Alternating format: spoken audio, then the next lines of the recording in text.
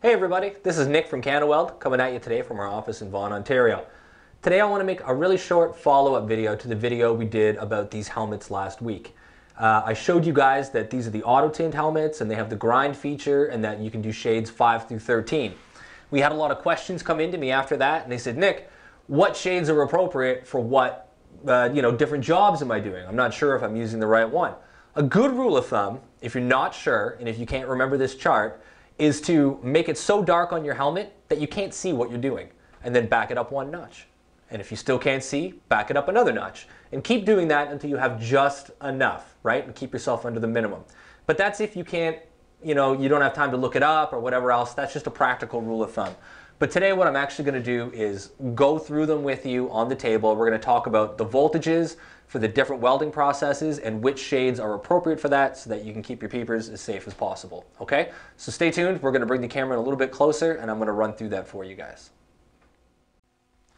Okay, so right now we have our helmet. I can put it in the grind position.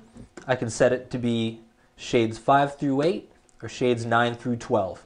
Depending on which you've selected, 5 through 8 or 9 through 12, you're going to pay attention to the numbers in this groove from either the bottom row, right, which is 5, 6, 7, 8, or we're going to be going off the top row, 9, 10, 11, 12. So we're going to start with the stick welding settings. So our stick welding settings, we're going to go into the middle, and if we're stick welding at less than 55 amps, the minimum protective shade is a 7. So let's get 7 on our dial. See it in the window there? Okay, now we're rocking a 7 shade, and that's the minimum. I would probably run an 8 because I like to save my eyes, but there's a 7.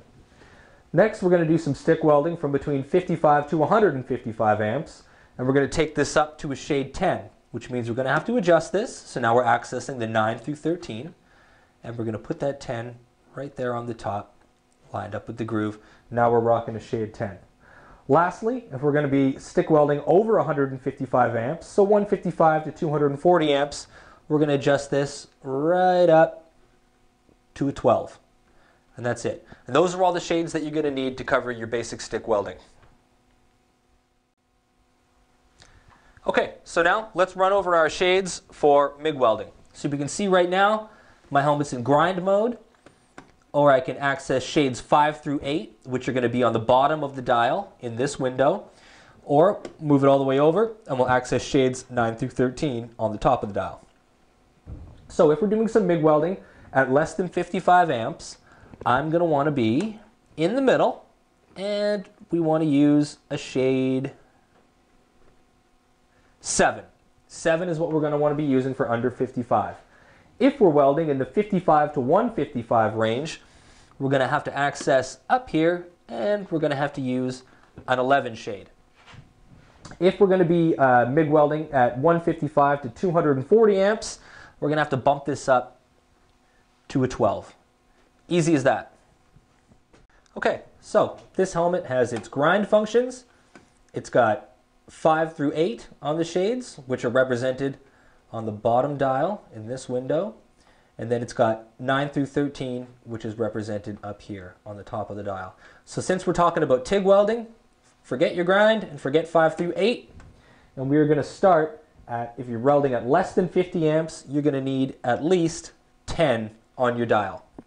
If you decide to do something a little bit heavier, and you're welding from 50 to 150 amps, then you're going to need 12 on your dial. And if you start welding anything bigger, 150 to about 200, you're going to need the maximum 13 on your dial. Easy as that, guys. Okay, guys, so that pretty much sums it up for this video. I hope I answered our viewer who asked me the questions about what shades are appropriate for what. A few other things on the side. If you're doing oxyacetylene cutting, you can get away with using a 6. If you're just doing some grinding, put it on grind mode. You don't need any sort of a shade. If you're doing plasma cutting, I like to use a 7, but other than that, you got everything covered right here. And if you need to, you can always look up these shades again because sometimes it can be hard to remember. And if you can't do that, remember, do like I said, put your helmet on max, do what you're doing. If you can't see anything, back it off 1. If you still can't see, back it off 1. If you still can't see, back it off one and just keep doing that until what you're trying to do becomes just visible enough for you to do. You don't want your eyes to be overwhelmed by the light, because at the end of the day, you're going to have a lot of eye fatigue and it really hurts and it has a lasting effect on your eyes. Don't mess with that. Okay guys, thanks a lot for watching. If you enjoyed this video and found it useful, go ahead and hit that like button. Hit that subscribe button would be even better. And if you're tech savvy, go ahead, follow us on Facebook and Instagram. Until I catch you guys next time, stay safe out there and keep having a lot of fun.